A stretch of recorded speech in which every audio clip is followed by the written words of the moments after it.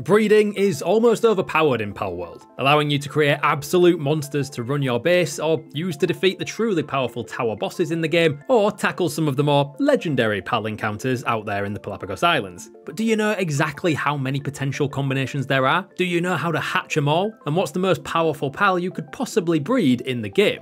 Thankfully, we're here to cover all those questions for you, so let's get into it. 20,000, and that's just at the time of writing. That's how many potential combos of pals have been found so far, some producing very common run-of-the-mill pals that you can pick up basically anywhere, right up to some of the most useful and powerful pals you can possibly find. Breeding in the game not only gives you the chance to pass on certain moves and passive abilities, but can even make them lucky, kind of a pseudo shiny with bonus stats. And while the Palworld player community is still working out exactly how it all works, some very clever people have been able to piece together exactly which pals are able to breed which variants. But we'll get to that in a minute. If you're new to breeding in Palworld, there are a couple of things you need to do first. Most importantly, leveling yourself up to level 19. Once you've done that, you'll be able to unlock the breeding farm from the technology tab. And it shouldn't cost you too much effort to build it because the materials required aren't that difficult to get. So once you've got it built, you're ready to move on to the slightly trickier process to automate: baking cakes. You should have unlocked access to the mill and wheat plantation at level 15 and the cooking pot at level 70. And these are the things you'll need, along with ideally a couple of berry plantations and a ranch to really ramp up your ingredient farming. Every cake requires 5 flour, 8 red berries, 7 milk, 8 eggs and 2 honey, all of which can be easily gathered back at your base if you put a chickpea, a mozzarella and a bee guard in your ranch. Once you've assigned some pals to work your wheat plantations and your mill to get the flour rolling in, making cakes becomes, well, a piece of cake, using the cooking pot that you should set up near the breeding farm. By the laws of equivalent exchange, 1 cake usually means 1 egg. So as long as you've set up the automation, you should be churning out new eggs fairly quickly.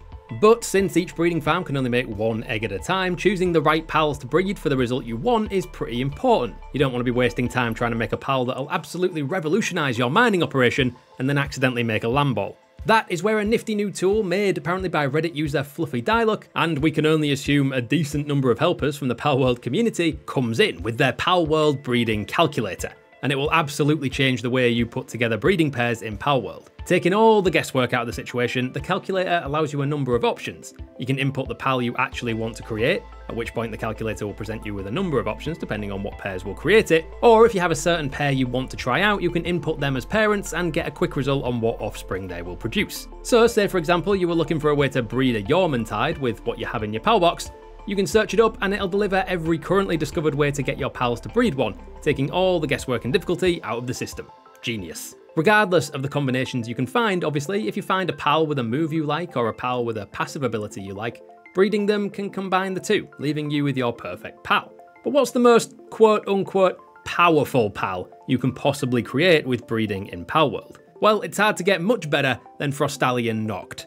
Made by combining the legendary Frostallion with Hellzephyr, you can create an absolute monster. It's a defensive tank combined with an attacking powerhouse, and while individual stats will always differ, it's pretty much the best pal you can get.